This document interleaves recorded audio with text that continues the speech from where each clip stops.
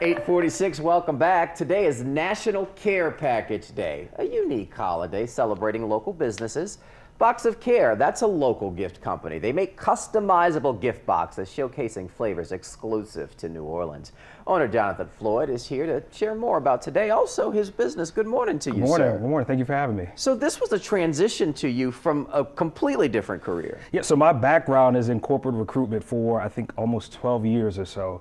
And in 2022, I made the leap to do my business full time. So I actually started in 2017 as just a way to give people a taste of New Orleans. Yeah. Obviously, the pandemic hit.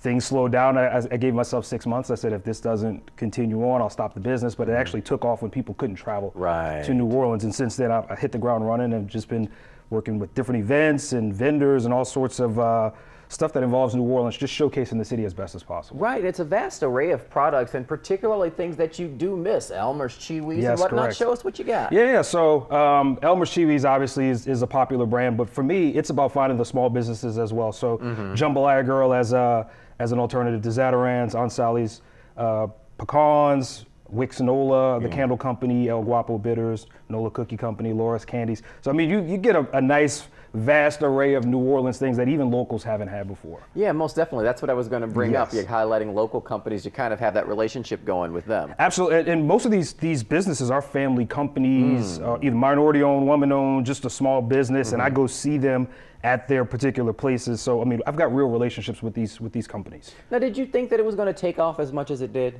That's a good question. Yes. Okay. Because I think the mission around showcasing small businesses has become popular in America, but people love New Orleans. So for me, I'm like, I get to kind of bring that to them through hotels, concierges, events, or whatever. But I mean, we underestimate how much people love New Orleans. Well, and it also seems to be part of a larger push here locally of folks really doing their thing to showcase the wares that they create. Yeah, absolutely. And like I said, with events coming in, things, there's a lot of opportunities.